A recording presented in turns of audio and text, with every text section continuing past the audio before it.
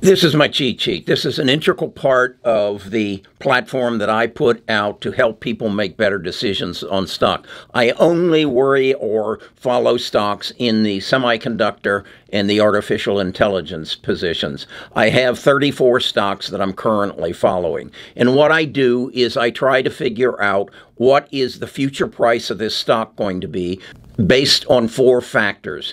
What the Wall Street analysts feel the price is going to be in 12 months, what the price has been, the high it has been in the past, and then its fair value based on its ability to generate cash. I then take those numbers and I compare them to 2 things. First, their current price, and if they hit the average of these numbers, what in the next 12 months, what is my return going to be? Such as you see here on Apple, it's going to be 17.6%. Then I look at it and say, based on if a bad event occurs and something occurs to bring that price down to its support levels, what will my return on investment be? And as you can see on Apple, it will be 21%. To give you some further understanding, if I buy Google at today's price based on these 4 numbers, I will get a 26.9% gain over the next 12 months. If, on the other hand, I buy Google not at 151, which it is today, but at 130, what I think it can be in the future, I'll make 46%. That's how this part of the chart works. And I do it for my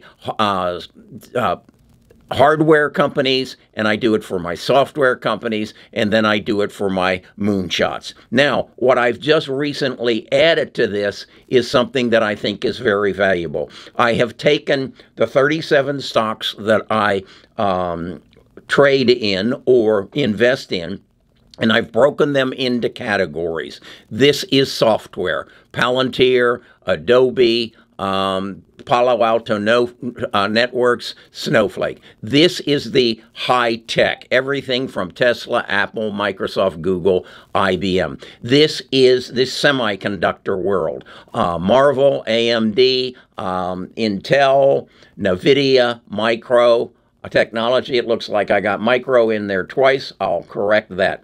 This is the support to the semiconductors. These are the semiconductors and their support. People like Rambus, like On Semiconductor, like AEHR. And then these are the builders. This is Taiwan Semiconductor. This is ASMCL.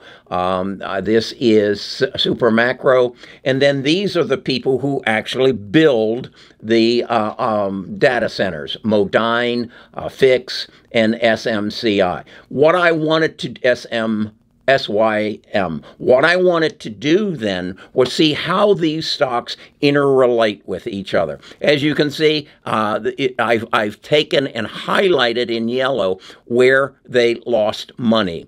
And as you can see, in 2022, virtually everybody lost money. But what I'm really interested in is how do these stocks relate to each other when they have a bad year? And let's use one that I love, AEHR, which currently is down 53%. Has a 5-year average return of 168 and a 10-year average return of 85%. When they have a bad year, what happens next? Here they have a 53% down. Here they had a 47% down. What happened next?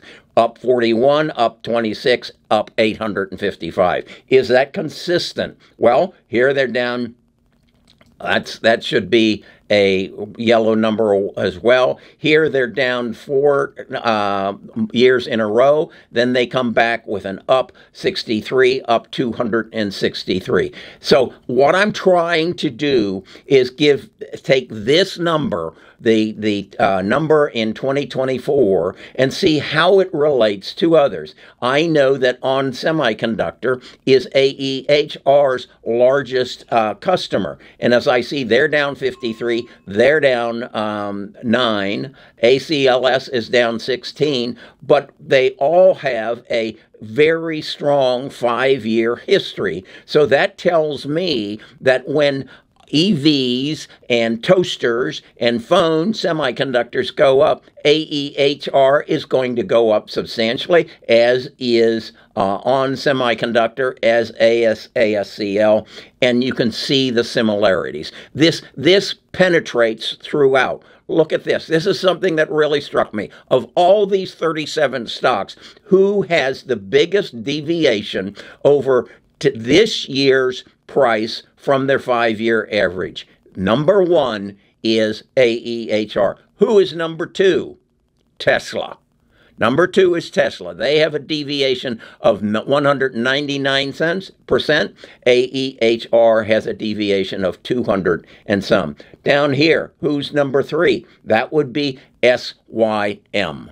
So what I'm looking for is where is my opportunity, not so much today, but in the future? How can I take advantage of Tesla being down, of Snowflake being down 20%? Let's go across and see here. ASCL down 16.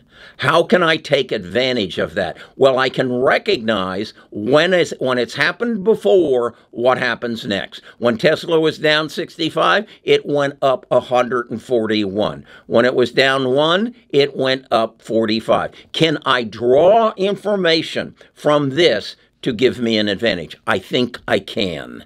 And that's what I want to share with you. I then take these numbers and I take them up here and say, okay, if I buy AEHR at its depressed price right now, and at its current price of $12.37, based on my analysis, I will make 233% in the future.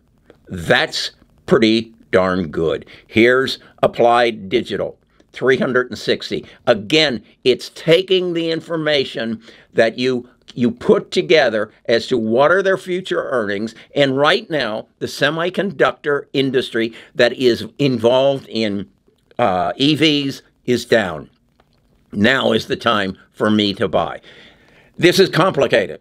I spend many, many hours, and it changes every day because this price changes every day, because the information that I get off of the analysis as well as I read their press releases. So I have an idea of what's going to happen not only today and where the buy price is, but what's going to happen over the next 6 months. What's going to happen over the next year as the EV market comes back, and I believe it will come back because every nation in the world knows that we have to save our atmosphere by stop burning carbons. And that's the biggest carbon burner is automobiles.